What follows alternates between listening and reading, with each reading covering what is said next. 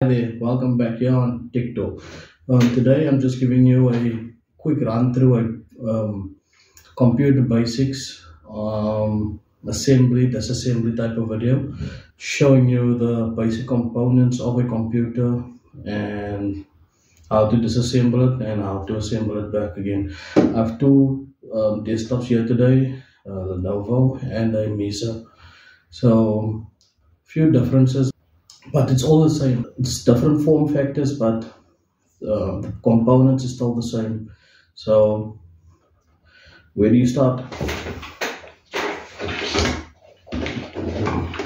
So let's start with the Lenovo. Over there you can see the outlets, your power coming from your power supply, a LAN port, your sound ports, your mic, your sound output, your USB ports. This one supports USB 3.0 and 2.0. It has a VGA output for display, and as well it has a display port. Just turn it around. This one has two big screws for us just to screw it out with our hands. I have loosened it before, so no need for a screwdriver. This one just slides back, the cover, and there we have it.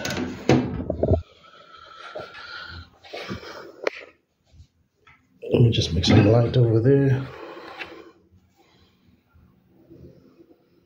So what you see there is the motherboard. The little battery over there is your CMOS battery that just holds power for your motherboard to save your basic information like time. For there you have your disk drive and the hard drives over there. The fan you see over there, that's the fan that sits on top of the heatsink, and that keeps your CPU cool. So just pointing out a few components. Over there you have your RAM slots. This one is a DDR3, supports DDR3 RAM. It has two slots for DDR3 RAMs. It only has one 4 gig RAM unit in it. Over there you can see the hard drive. It uses a normal hard disk drive instead of a solid state. It has not been updated. So before you start disassembling, make sure that you are using a anti-static wrist strap or an anti-static mat that you're disassembling and assembling your computer on. This is just to prevent any damage to your components. So what this one does is just runs this little crocodile clip that you will just clip onto the chassis of the computer, and then you just put this part on your wrist. Now that we have our anti-static wrist strap installed, we'll just move it closer there. We'll start with the RAM. So to remove your RAM, there's just two clips on either sides of it that you push out, and then you can pull out. Just remember to keep it on the side and not touch any of the connections or chips on the board. When having a problem with your computer and it doesn't want to boot, or it's giving you some beeps, error beeps when it's booting, what you'll usually do is remove the RAM. You can also go check out the beeps for your specific board you are using. Remove the RAM and just make sure that it's installed properly. Another possible troubleshooting method is to remove the little battery. Most of your computers would have a little CMOS jumper. Over there you'll see the jumper, and you'll just move it from, let me just show it to you. So you'll move it. There's three little pins over there. It will usually be on 2 of the pins, and then you'll just move it to the next 2 pins, and then you'll try to boot your computer, and the CMOS will clear your motherboard, and then once you're done, you just move it back to its original position, put back the battery, clip it in like that, and then boot it up again and see if that solved your problem. That usually works for when you also don't have no display, the computer's booting, no beeps, no error beeps, but there's no display. Let's move to the hard drive. So over there you have your little hard drive. Over it's usually, this one is usually installed with 4 screws, but I have previously removed it, so there's only 2 screws in here. Now just make sure that we unplug it. It is SATA cables.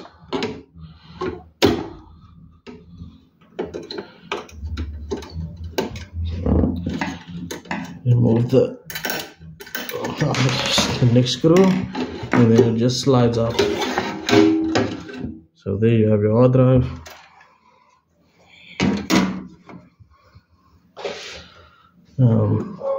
This, you can just follow the cables to your board. You'll see there's another few cables plugged in here at the bottom. Those usually goes to your USB ports on the front, and to your power button and your reset button. And also, if there's a speaker on board, you can usually find them plugged into the board via these cables. There is small little labels that you can read on your motherboard to see which ones go to which, but I'll suggest before this disassembling that you always take a picture so you know which cables goes to which, and it just makes it a lot easier. A lot of the times the cables are not, you can only plug it in one spot, so you won't plug it into the wrong port. Your power supply is this device over there, which is plugged into the wall socket to supply the computer with voltage. From the power supply, you'll get all these cables running to your motherboard, your DVD drive, your hard drive, the fan of the computer, supplying those all with power. A lot of these components run on 12 volts, 3 volts, 5 volts. That's why you have a power supply that supplies the correct voltage to each of these devices. Once you have done that, plugging the fan from the board over there, and then unscrewing these, and then let's just do that quick.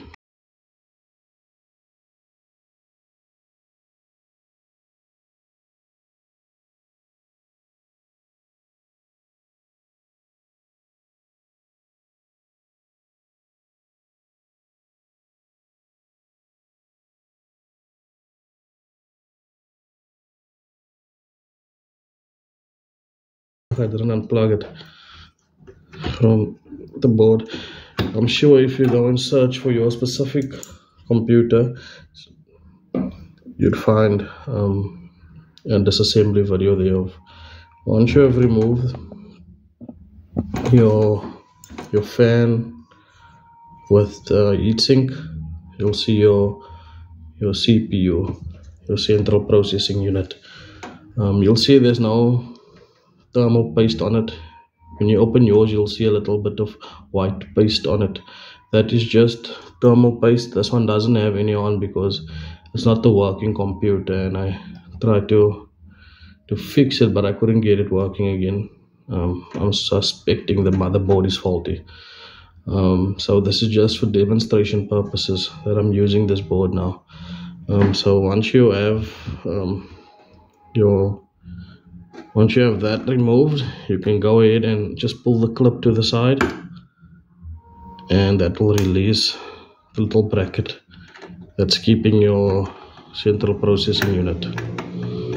Slide it up and over. Oops, I'm going to be crucified. So there you can see the CPU. This is a i3 3.6 gigahertz processor. Also make sure that you're installing it the proper way. You'll see there's a little mark on the corner demonstrating, it's shiny now, demonstrating how it should be installed.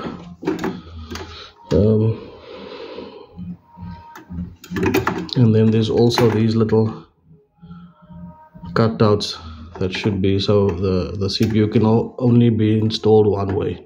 Make sure not to damage any of the pins at the bottom. I'm doing this in a very awkward position. The computer should actually lay down on its side, but this is just for camera purposes that I'm keeping it like this. So then just push it down to the side and in there. We'll install the fan again.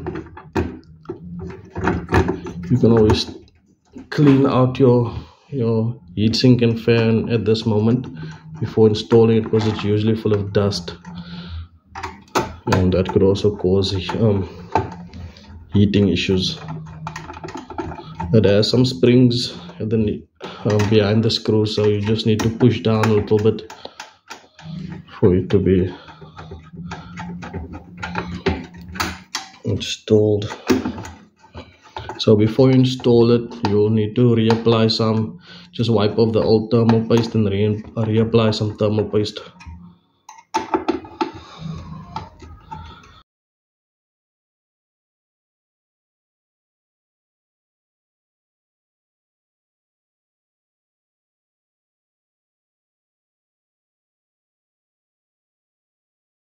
You can plug it back in.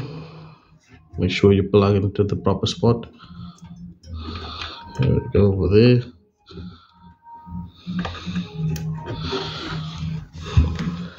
We can go ahead and install the RAM.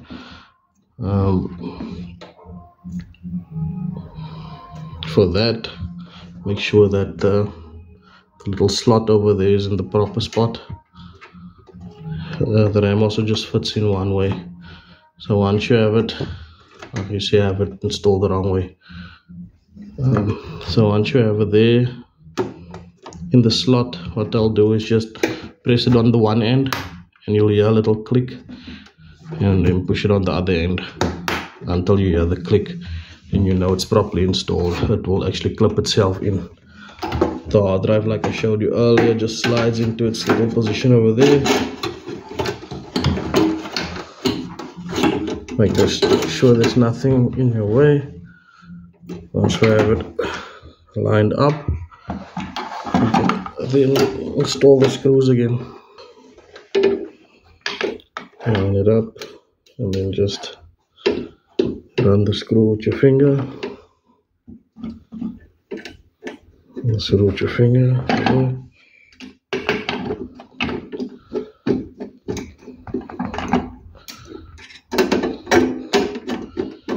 And there we have it. That's your SATA data cable. It only goes in one way. You'll see it has a little L-shaped relief, so you don't plug it in wrong. Same with the power.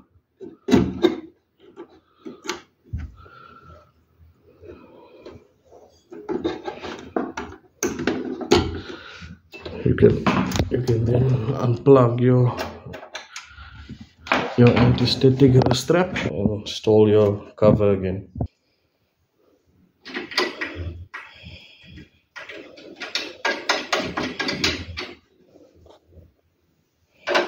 So this one looks a bit different. This is the Mesa Proficient. This one has some screws at the back. Doesn't have the big screws that you can loosen with your fingers. I'm not gonna disassemble this one. I'm just gonna show you how it looks inside.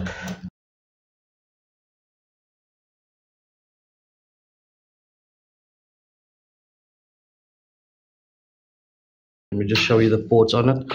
It has a a little adapter from, it doesn't have VGA. There's a little adapter in it from DVI to VGA. So there's DVI ports. There's your LAN port, USB 2.0, and your sound ports. There's a PCI Wi-Fi adapter and another PCI LAN adapter.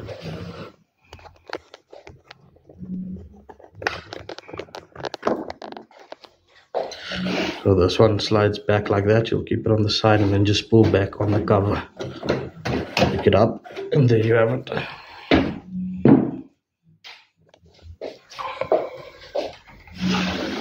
So like I showed you in the previous one, your fan on top of your heatsink that sits on top of your CPU. This one has 4 DDR2 RAMs, 2 gigs. It adds up to 8 gigs. Let me just plug my anti-static strap onto the board, onto the chassis. There you have your power supply, a DVD writer. So you just unplug the cover in front, pull it off. This just loosens on the side and just push out. There's a solid state drive, which is much more stable than the hard drive that I showed you in the previous machine. There is an older board. There's your CMOS battery. There's your PCI cards, and that's about it. I'll make another video to show you a little more in detail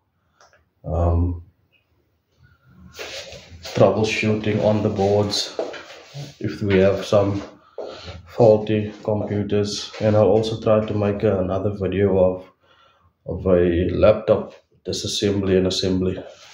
Still the same principle, just a little bit more compact. Thanks for watching.